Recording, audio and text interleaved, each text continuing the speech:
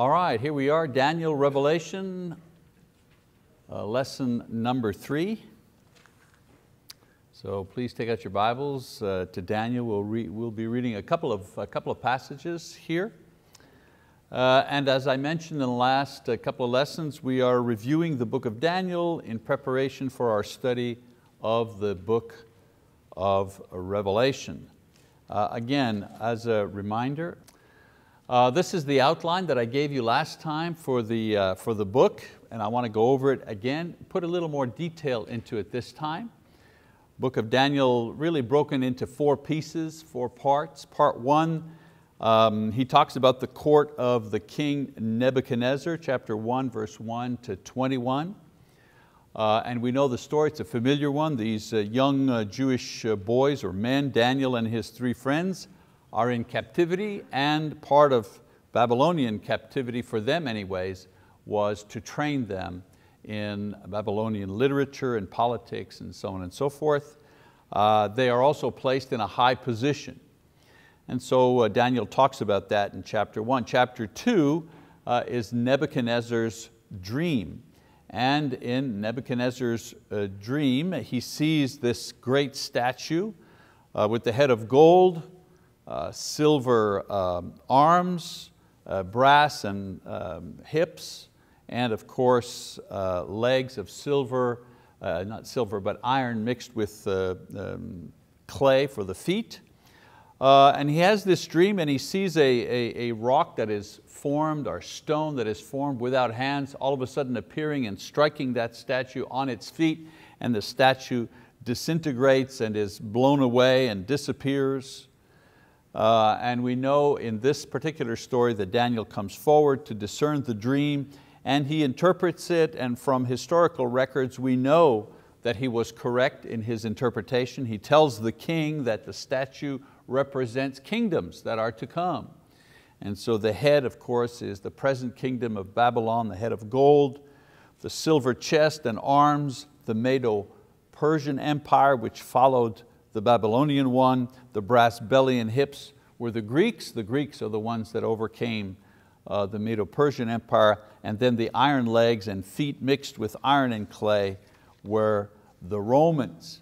The stone was Christ and His church that appeared during the Roman period. Now Daniel doesn't give all this detail. He simply gives, the stone hits the base of the statue and so on and so forth. But we know from history that stone was the imagery of Christ and His church that appeared during the Roman period and eventually grew to cover the earth, while all the kingdoms before it were crushed and have disappeared from world power. No more Babylonian Empire, never regained its strength. No more Medo-Persian Empire, no more Greek Empire, no more Roman Empire. And so for a couple of thousand years, these great kingdoms have remained dormant, if you wish, and have disappeared from the historical scene. So from this point on, Daniel and his 3 friends are given a high position because the king recognizes Daniel's great gift of being able to interpret dreams and visions. So that was the second part of the book. The third part describes the 4 episodes in Daniel's life, chapter 3, verse 1, all the way to chapter 6, verse 28. And we're going to talk about that tonight, so I'm not going to spend any time there. And then the fourth part are the 4 visions of Daniel's prophecy, chapter 7 to 12. The 4 visions in Daniel's prophecy are just simply more detailed visions concerning the earlier prophecy regarding the world powers that were to come in the future. And one mistake that a lot of people make is they see the visions and the prophecy and they think that they're different things. And they're not different things. They're just 4 different ways of seeing the same thing. But for now, let's look at Nebuchadnezzar's reaction to Daniel's interpretation of his dream. Now, the 4 important events that begin in chapter 3 cover a period of about 60 years and the majority of Daniel's record. The way he writes them, you would think they happen one after another, but it does cover a long period of time. We're going to review all 4 in those in our lesson tonight. As I said, we're not going to read all of the book. This is a survey. We're getting a bird's eye view of this material, so we have to work a little more quickly. So the first episode is the fiery furnace, chapter 3.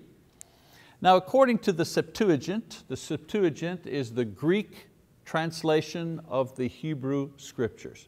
There was a time when the Greek culture was very prominent, and many Jews were not able to speak Hebrew, but they could speak Greek because it became the language, if you wish, of the nations. And so as to not lose the value of the scriptures, 70 scholars were appointed to translate the Hebrew, what we would call the Old Testament, to translate the Hebrew Old Testament into Greek, into the modern language of the times. And that particular translation is called the Septuagint. So according to the Septuagint, this event, the fiery furnace, took place in the 18th year of Nebuchadnezzar's reign, after Daniel had been in Babylon about the same amount of time, 18 years. This was the same year that Nebuchadnezzar returned to Jerusalem a second time in order to burn it down and to destroy the temple. It's interesting that Daniel does not appear in this. He writes about it, but he himself does not appear. So let's read just a small portion of this, beginning in chapter 3, verse 1. It says, Nebuchadnezzar the king made an image of gold, the height of which was 60 cubits and its width 6 cubits. He set it up on the plain of Dura in the province of Babylon. Then Nebuchadnezzar the king sent word to assemble the satraps, the prefects and the governors, the counselors, the treasurers, the judges, the magistrates, and all the rulers of the provinces to come to the dedication of the image that Nebuchadnezzar the king had set up. Then the satraps, the prefects and the governors, the counselors, the treasurers, the judges, the magistrates, and all the rulers of the provinces were assembled for the dedication of the image that Nebuchadnezzar the king had set up, and they stood before the image that Nebuchadnezzar had set up. Then the herald loudly proclaimed, to you the command is given, O peoples, nations, and men of every language, that at the moment you hear the sound of the horn, flute, lyre, trigon, psaltery, bagpipe, and all kinds of music, you're to fall down and worship the golden image that Nebuchadnezzar the king has set up. But whoever does not fall down and worship shall immediately be cast into the midst of a furnace of blazing fire.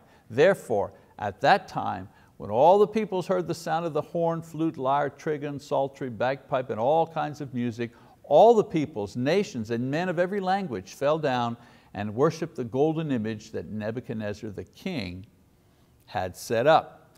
Now, some people claim that Nebuchadnezzar got this idea from the statue that he saw in his dream. You know, the making and the refurbishing of public shrines and altars and statues was actually part of the king's duty. The king is the one that kind of repaired the temples and put up the statues and the shrines. That was the role of the king. So the king establishes a new shrine, if you wish, one that will give honor to himself. Dura is an unknown site in the Babylonian Flat River area. Some archaeologists have found some very large pedestals that could have been the base of this particular statue. Now the idea was to put it in the flatland so it could be seen from afar. You put it in a flatland, boy, that statue is 9 feet across and 90 feet high. So it's a pretty high statue. And so if it's in a flat plain, you can see the statue and the sun shining off that thing from pretty far away. So the king was to use the unveiling of the statue. He wasn't trying to start like a new religion or anything. I mean, for him it was an opportunity to test the loyalty and the submissiveness of his court and his ministers. He calls and tells them to bow down, and they do. And what that proves is that he's in charge. He made a statue. You don't see him mentioning there's a new God, a new theology, no. The whole idea was, when I tell you to bow down, you're going to bow down, and this is the statue you're going to bow down in front of. Of course, this presents a problem for the three friends of Daniel, because like the pagan food, this was a violation of their faith. Now to do this, even just to appease the king, was to sin against God. You can imagine what went through their brain. I mean, what could it hurt? I know in my own mind and in my own heart, I don't really believe this statue. It's just a statue.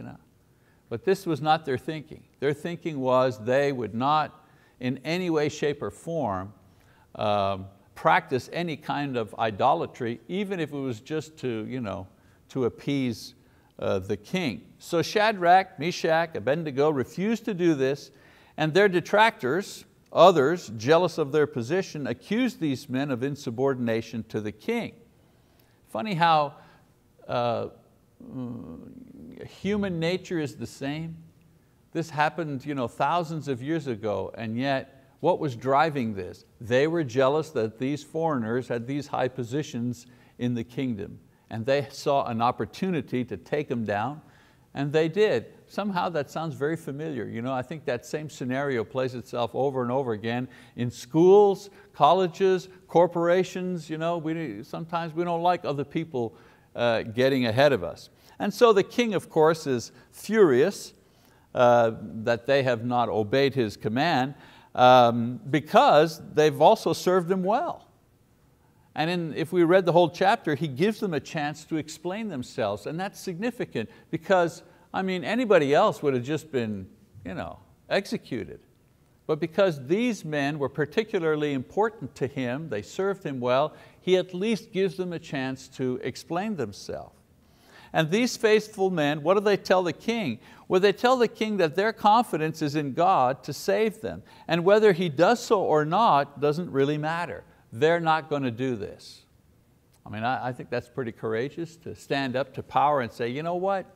I know that God has the power to save me if He wants to. But you know what? Whether He saves me or not, I'm not going to do this thing. I'm not going to disobey in this way. Pretty courageous stuff. And so the king demands that they be thrown into a large brick kiln oven, heated to the max, which would have, which would leave, which would leave no ashes whatsoever. They'd be burned to a powder. And of course, this was an abomination, even for pagans, not to leave anything behind.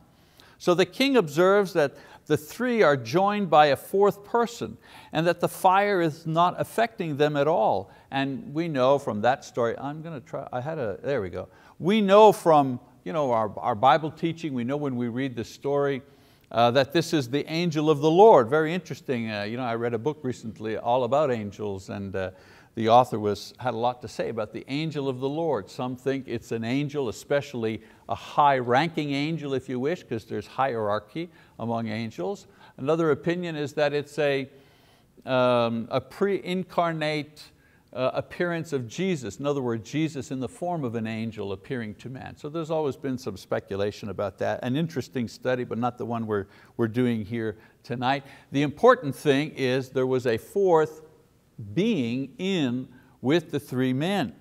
And when they're released unharmed, Nebuchadnezzar decrees that the religion of these men become a protected religion, and he rewards the three with even higher positions. So the guys who were trying to sabotage them, their plot backfired on them. Now there's some good lessons from this particular episode, one of which is whether God heals us or not, whether God answers our prayers or not, whether God gives us prosperity or not, He's still God, and He deserves our trust and our obedience. Our obedience to God is not based on if He's going to do what we ask Him to do for us or not. Okay, if you give me what I want and I'll make a special effort at obeying you. That's not how it works. We make an effort to obey God simply because He's God and we're not. Another good lesson here is that you will have your chance to witness for Christ sooner or later. Everybody gets an opportunity to publicly show their faith, even if it's not as dramatic as this. Not many of us will be tortured to death for our faith. Not many will be thrown into a fiery furnace. But we all have opportunities to share our faith, to stand up for Christ. We all have opportunities to do this sometimes when it may be embarrassing or challenging or put us in a kind of an awkward position. So it's not always life or death, but it's always a test to confess Christ or to deny Christ. Always a difficult test. I'll tell you,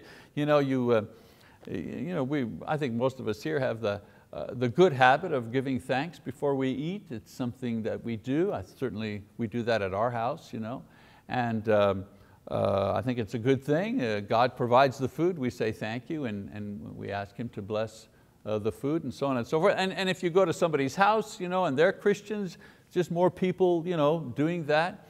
Even if you go have a burger at McDonald's, you kind of bow your head and you give thanks. But I remember once Lisa and I went to eat at the Vast, up in the Devon Tower, up in the 50th floor, fancy schmancy restaurant, all the waiters with towels and little music, $50 for a raw egg, you know what I'm saying? They're really kind of a fancy place, And then it came time, the entree were in front of us, and we figured, well, let's give thanks now.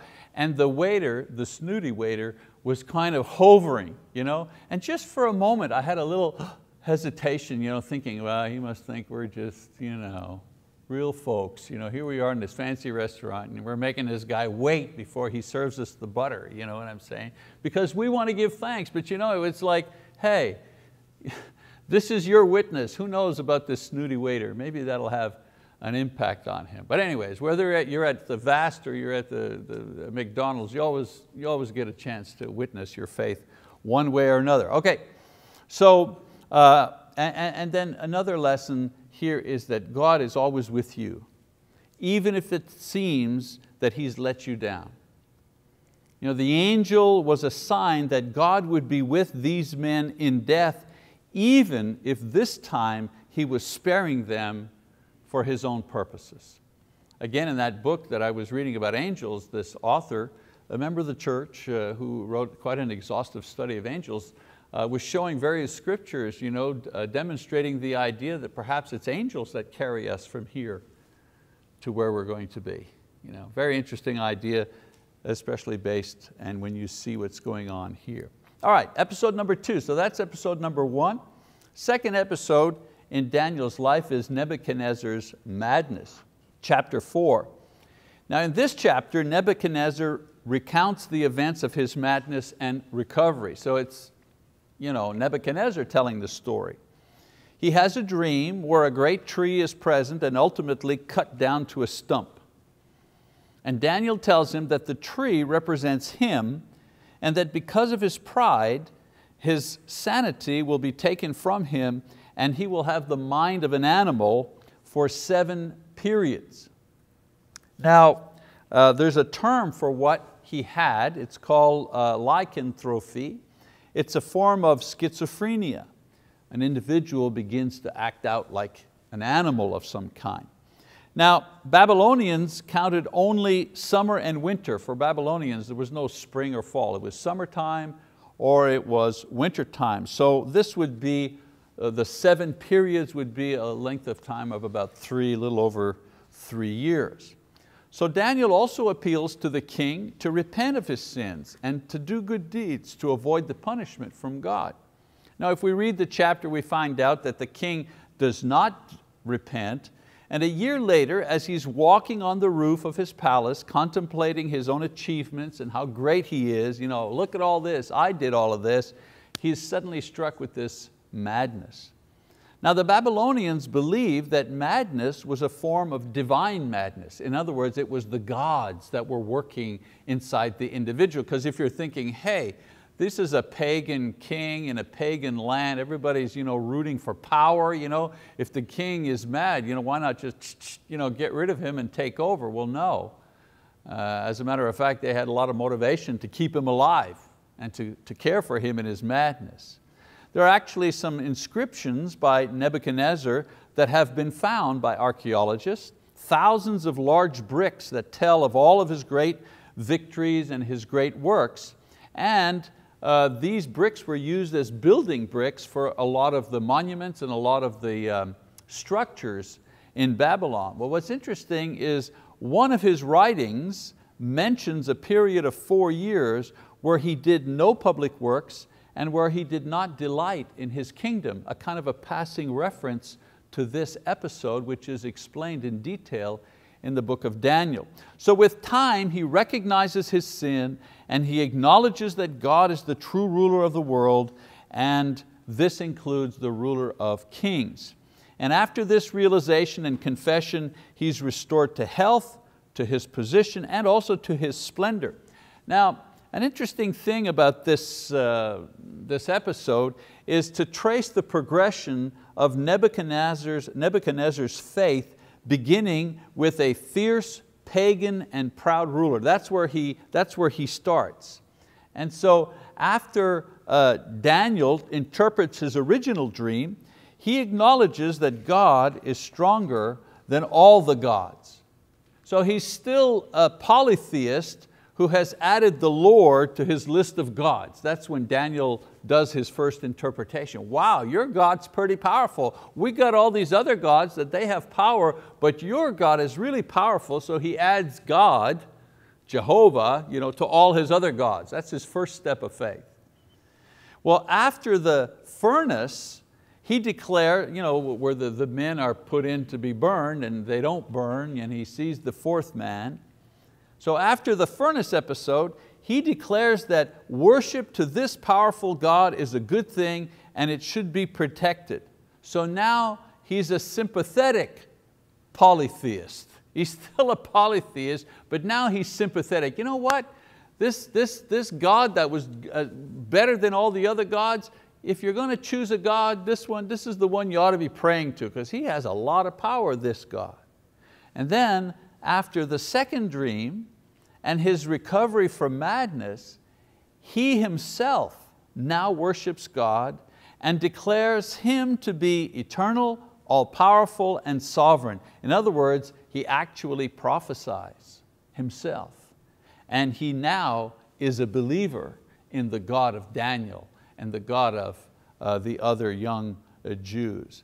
So it's a good lesson for us who are sometimes discouraged about converting our family or our friends, or the effect of the gospel on powerful people. Look at the effect of Daniel's ministry in his kingdom. This proud pagan king goes from being a proud pagan king to one who declares that only God is God. It's a pretty long spiritual journey. All right, episode number 3.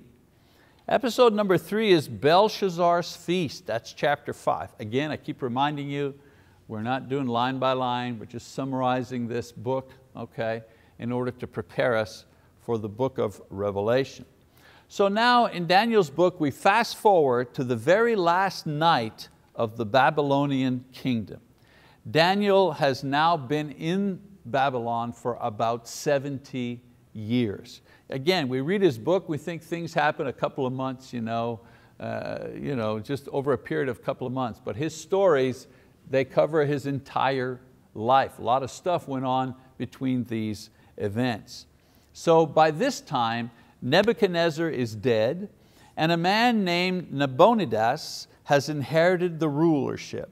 But since he would prefer other pursuits, he leaves the throne in the hands of Belshazzar, his son.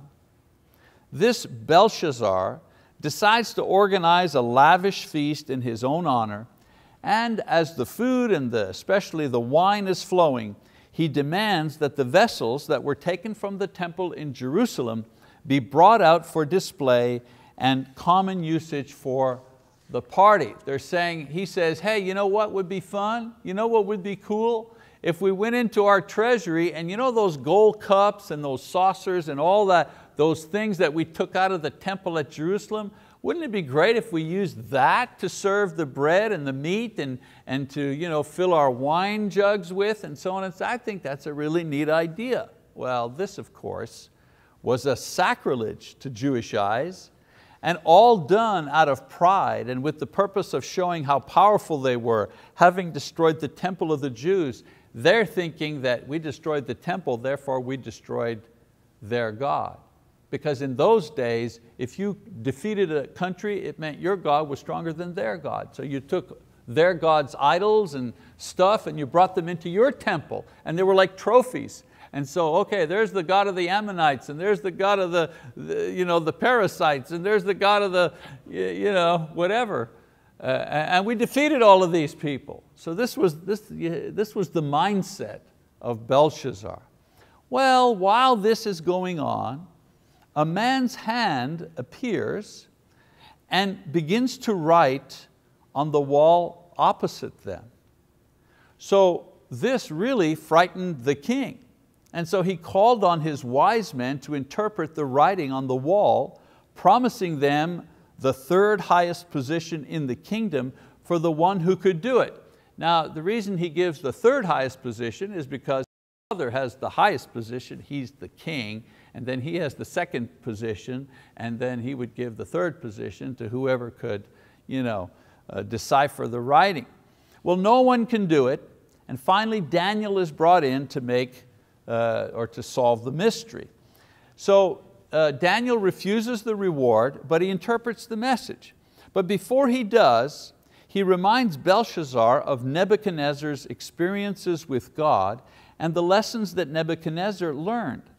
Lessons which Belshazzar has refused to learn and which have brought him to this point.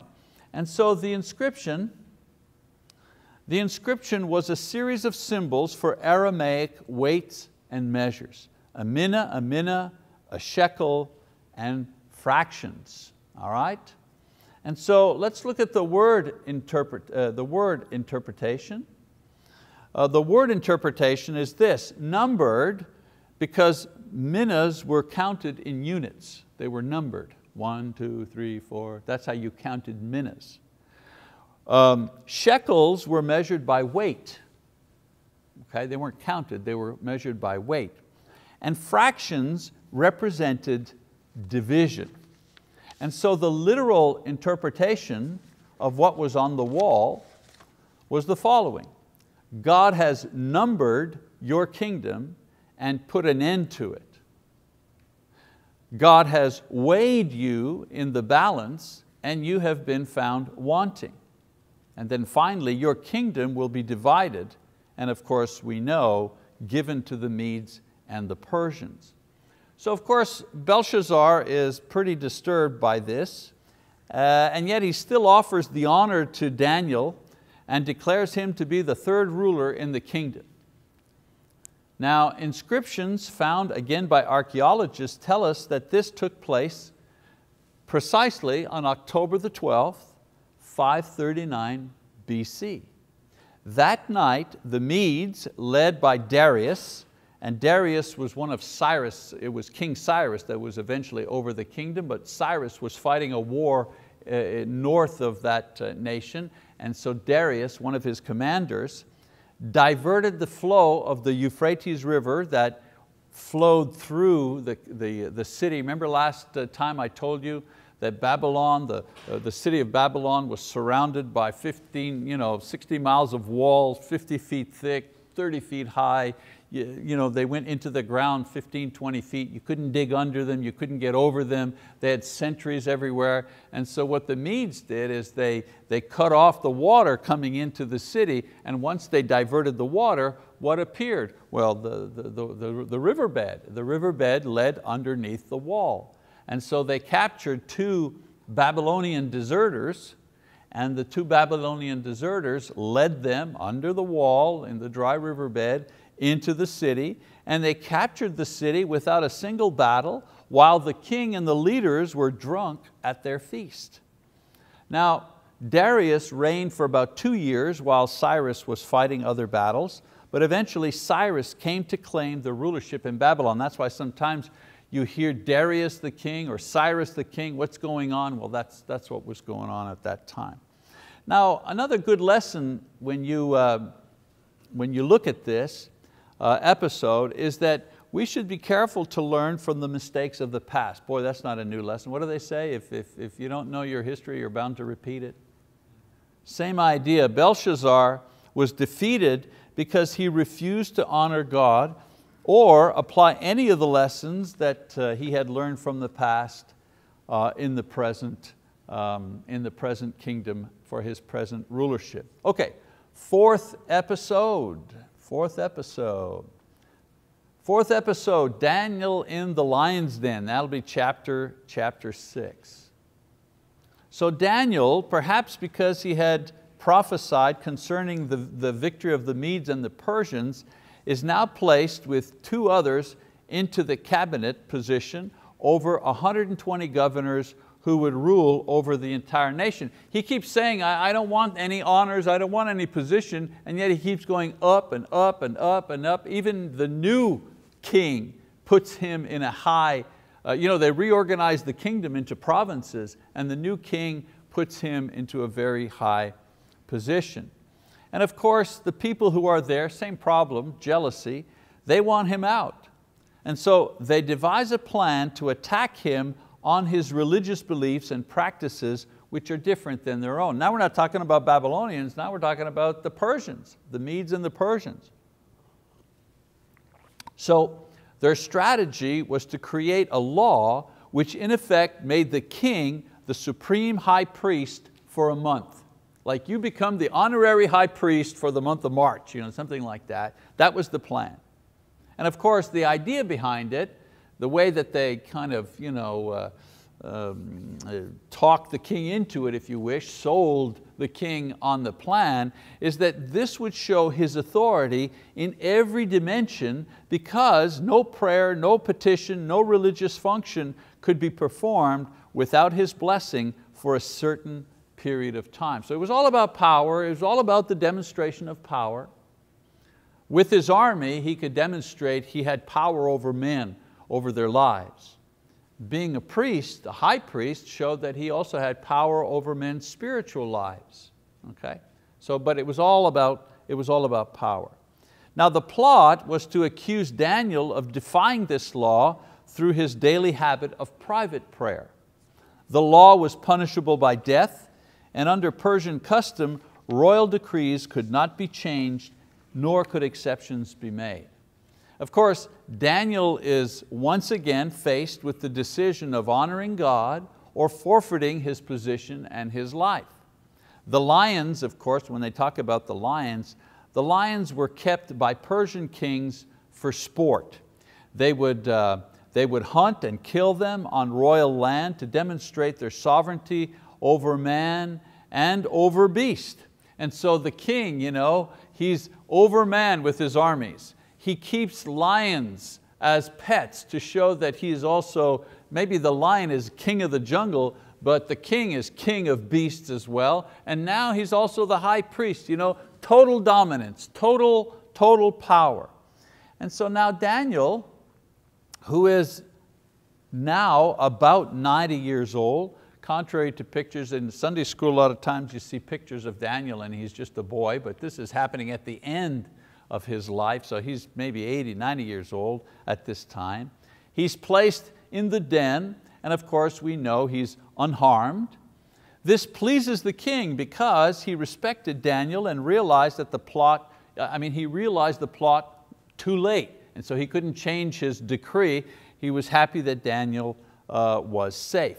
After Daniel is removed from the den, the ministers and the governors who participated in the plot are executed along with their families. Pretty ruthless stuff.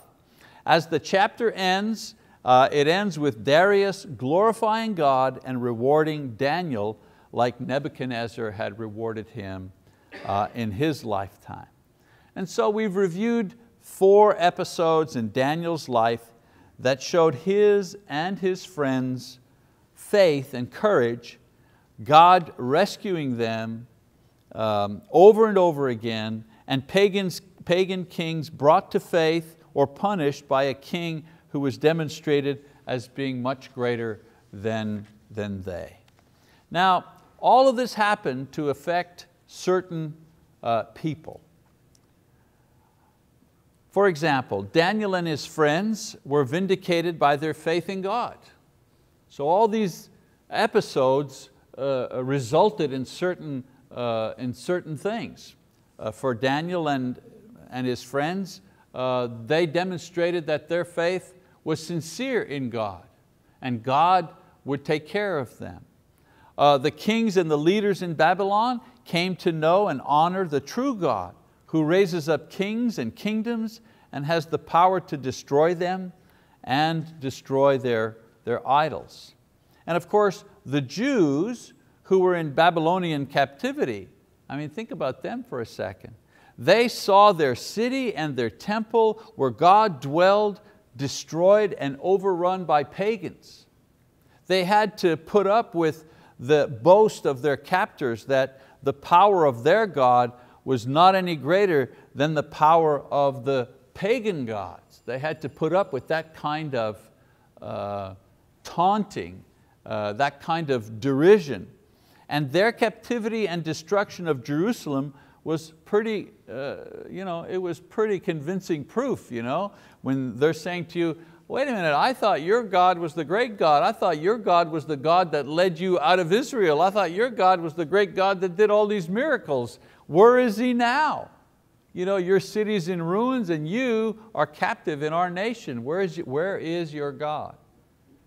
And I think that echoes throughout the centuries, even to today. Sometimes we feel kind of small, you know what I'm saying? Sometimes we feel kind of powerless in our society. We don't have a very high platform from which we can speak. I don't know about you guys, but I watch the news sometimes and I'm talking back to the TV and thinking, come on, how can this be? How can this happen? Who's running the show? You know what I'm saying? I'm seeing some of you going, amen, and you're thinking, how do some of these people get to a place where they can spout off these insane ideas to millions of people, and we who have the words of life can barely get it out the door. We're so small, we're so weak in comparison to the evil one in the world. And yet, this story of Daniel demonstrates that God doesn't need us to demonstrate His power. He doesn't need us to be powerful in order to demonstrate His existence and His power. He can, as we've said before, He can raise up empires and He can bring them down, as we have seen even in our own lifetime. So they had to put up with all of this, and I'm saying we have to put up with it to a certain extent as well. However, through Daniel's life and the very high profile events that I've just described, God was able to help His people maintain faith that despite their defeat, God was still in charge and still working in their lives as well as in the lives of their captors. And that's the idea. It's not about winning. It's not about whether we win or not. It's about whether we remain faithful or not. That's the key. Sometimes we're overwhelmed with the burden of sorrow or difficulty. Our life is difficult, problems in our families, health issues. Look at Brother Harold read all those cards. That was just from tonight. Look at all the different illnesses and problems that people have that we're praying. The challenge for us is to remain faithful despite the evidence around us that somebody else other than God seems to be controlling our country and our society. And this story, I think, speaks to us today. No matter what was happening, Daniel knew exactly what his task was. Somebody asked me when I was teaching a course recently in Canada, somebody asked me, well, what would you do if the Chinese nation, the great Chinese took over North America? I said, well, I'd keep on preaching the gospel. Well, what would you do if there was a nuclear war and half the country was wiped out? I said, well, if I survived, I'd be preaching the gospel. And then I added, and you know what? If I lived somehow another 200 years and they had colonies on Mars and Pluto and other stars, and they had people living on all those stars, you know what I would do? I would preach the gospel. Because I know what my task is. My task is not to win, not to end up with the most toys, not to have the most money. That's not my task. My task is to preach the gospel, to proclaim the word. How rich I am, how not rich I am, that's neither here nor there. I'll only be here a few years and then I'll be gone. The important thing is, for me, is that I remain faithful. The important thing for you is that you remain faithful. And remember, the exercise that we're going through tonight, this hour or two that we spend together in fellowship and prayer and worship, in teaching and sharing the word, all of it is simply to bolster our strength in our faith so that we can remain faithful in a world that is not faithful. And I think that's what Daniel, especially these episodes, teach us. Okay, next time we're going to move along into the next section of Daniel. We've got to leave ourselves time to actually get into the book of Revelation, but we will. Thank you very much for your attention.